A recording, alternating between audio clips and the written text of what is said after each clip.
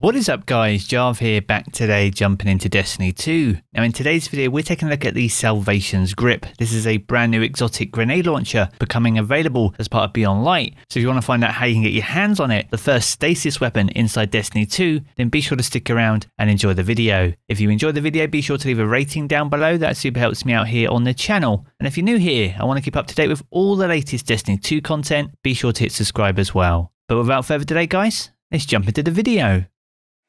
Now today I've seen the launch of Beyond Light, a brand new expansion for Destiny 2. It's been a long wait, but one that is finally in our hands. And in this video today, we're taking a look at the Salvation's Grip. Now this weapon comes with the intrinsic trait Cryo Cannon, where you can hold fire to charge and release the fire, and this weapon's projectiles create stasis crystals and freeze nearby targets. It also has the legendary trait Flash Freeze, and by charging this weapon, this increases the freeze radius and the amount of stasis crystals created too. So as you guys can see, a very ornate weapon and a very unique one in that at the moment at least it's the only stasis weapon that's been obtained inside Destiny 2. But with that being said, how do you get your hands on it? But first things first, you'll need to complete the main campaign for Beyond Light itself. At the very end of the campaign, you'll be asked to speak to Zavala over in the tower, and in doing so there's also a node over at the Drifter. So if you go visit him over in the annex, he will have the Stasis prototype quest waiting for you. This is the very first step of the Salvation's Grip exotic quest. Now for this stage of the quest, you'll need to collect some intel, and in doing so you'll need to defeat 10 servitors but also 10 fallen captains on Europa. Now the very best area that I found to complete both of these objectives is in Cadmus Ridge. You'll find this in the very north side of the map. You'll need to take a long trip on your Sparrow to get there, but there's also a lot of public events and also catch activity there, which means there's a lot of fallen and your opportunities to defeat these two types of targets. Now defeats on these targets is not shared between members of your fire team, so you'll need to make sure you all get hits on these targets in order for them to count. But what we did find is that as long as you get hits on the target, you are guaranteed a drop by defeating either a servitor or a fallen captain. And once you've collected enough intel, you'll unlock the next step of the quest. And new to Destiny 2 Beyond Light, you now can see the full objective for the next step appear on screen. Now for the next step here, we'll need to defeat one of Eramis's council members in an Empire hunt. Now in order to do this though, we'll need to complete the Reclaiming Europa, Empire's Fall and the Dark Priceless quest in order to do this. Now as well as this quest becoming available by completing the main campaign,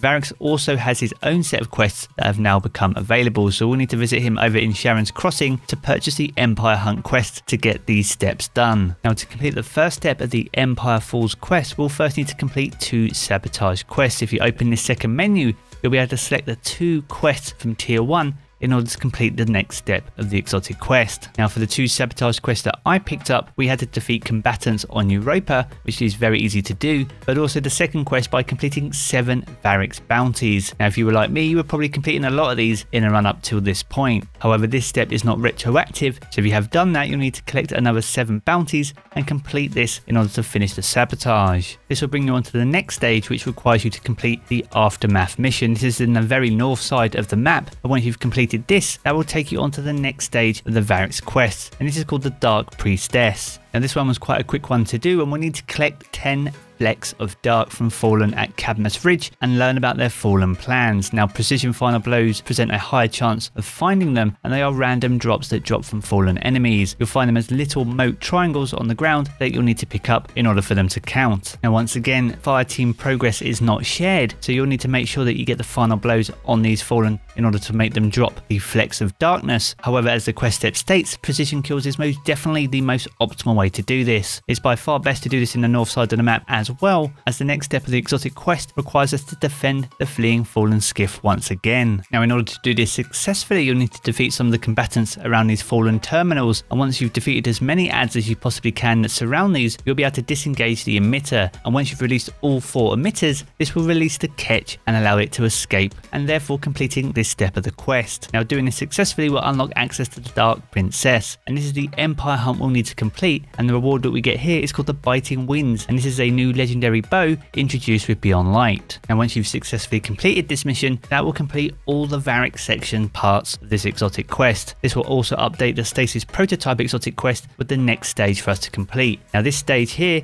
is where we have to eliminate combatants with or affected by our Stasis abilities. Now by far the easiest way to do this is by utilizing public events. These have a rally flag that you can use, which will give you all your abilities and your super. As well as this though, this is one of the only steps of the quest where fire team progress can influence each other. As it states in the description, it can either be affected by or defeated by stasis. So if members of your fire team have encased enemies or combatants in stasis, by defeating them, that will still count towards your stasis progress. Now, if for any reason you're not able to run as part of a fire team, then trying to double dip on public events is most definitely the best option here. The only difficulty though is that Europa only, at the moment at least, at this point, has one deploy zone. But either way, public events is definitely the way to go for this step of the quest. And once you've defeated enough combatants with your stasis abilities, you'll now need to rendezvous with Spider's associate over in the Concealed Void Lost Sector. Now, if you're not too sure where this is in Asterian Abyss in the middle of the map, and you'll find it located here by one of the regional chests. Now, what you want to do here is run the Lost Sector entirely as normal. Spider's associate isn't accessible until after you complete the Lost Sector itself. So once you've defeated the boss and opened the chest, this will remove the barrier, giving you access to Spider's associate. Now, once we've spoken to him,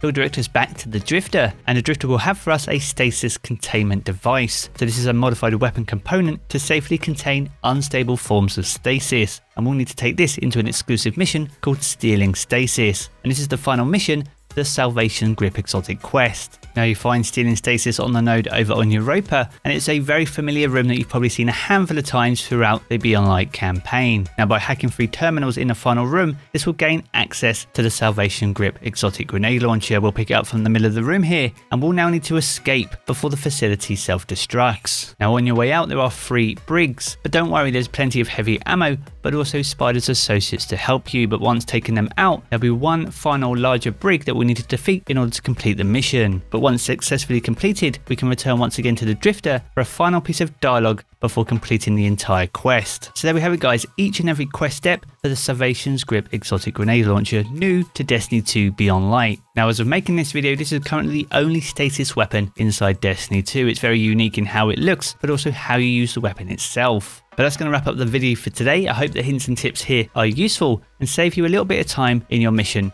to get in the Salvation's Grip. Now, if you have enjoyed the video, be sure to leave a rating down below. That super helps me out here on the channel. And if you are new here, I want to keep up to date with all the latest Destiny 2 content, especially throughout Beyond Light. And there'll be a lot of content throughout Beyond Light. We'll be covering it all here, right here on the channel. Then be sure to hit subscribe as well. I'm going to jump back into the game as always, guys, but I will catch you all again very soon.